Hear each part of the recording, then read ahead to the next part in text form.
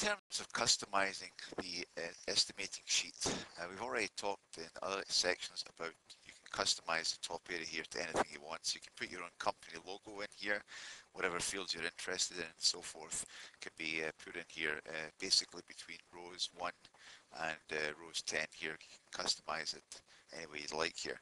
There are, however, other controls going on in the Excel estimating sheet here. If I go back to the summary, for instance, you'll notice that the first row in the summary area that's visible is in fact row 8. And that's because we're actually doing some, we get some control features up in rows 1 through 7. Now Excel doesn't make it very easy for you to unhide rows 1 through 7 because they're the first batch of rows in your spreadsheet here. There's a little trick here that you can use. If you hit the F5 key, it brings up this screen here, and then down here in the reference area, just put in 1::7. In other words, the range of rows that you want to see, and then you click on the OK. Now those rows are actually selected now, even though you can't see them, but it does mean that if you go to your formats and you select the rows and you do an unhide, they will all appear for you now. Okay, so that's a little trick there to just make the fields obvious to you as to what's going on here. Now what you have here is a series of parameters that are actually being used to control the working of the Excel estimating sheet here. And you can read a little bit more about them if you come in here and just hover over this Excel comments we're using here. And it tells you about the different fields that we're using here. If the unit of time measurement used in your worksheets, cell B5 below, so B5 is unit of time measurements in the worksheet is seconds, right?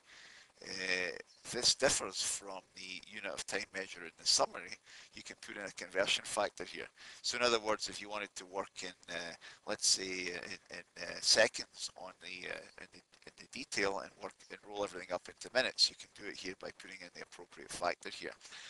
What cell? This is the second row here. Is the cell on the sheet that contains your task description must be in columns A through Z. So we say it's cell A3. So if we come over here, you can see A3 contains our task description right here. So it's pointing to that cell. So we know where to pick up the task description to put into this field here.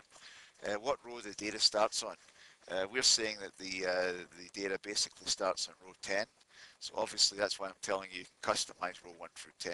But you could actually change that if you wanted to change it to another value here. Unit of time measure in the summary. It tells you different units you can have here. Seconds or minutes are what we support over here. Unit of time measurements in the worksheet. You can have seconds, minutes, hours, and TMUs. So obviously if anything other than seconds or minutes, you're going to have to put a conversion factor in up here. And this column here, or this row here actually, check column for user formula. We talk about that in another video in a few that talks about using your own formulations here, and it tells you what column we would look for the results of a particular formula in. So if you've got a detailed formula that calculates the time, let's say so many pieces are inserted or and so many pieces moved, that type of thing, you can actually use that formula right in the Excel sheet and have it feed back into the estimating here. So again, this is the different unit of measures up here and configurations that we use to control the working of the sheet here.